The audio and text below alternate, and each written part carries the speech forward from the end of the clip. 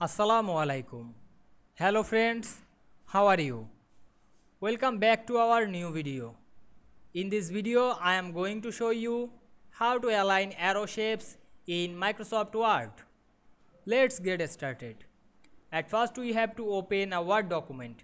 Then we want to align arrow shape in this document.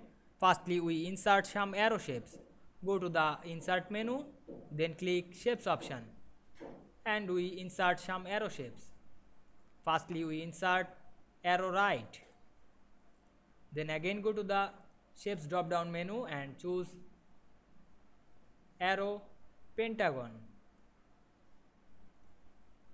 Then we press shift on your keyboard to select multiple shapes. Click the another shape and we can see here we select multiple shapes.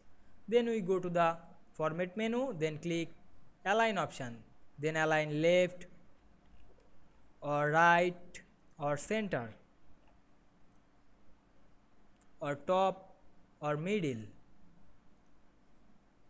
etc. I hope you enjoyed the video.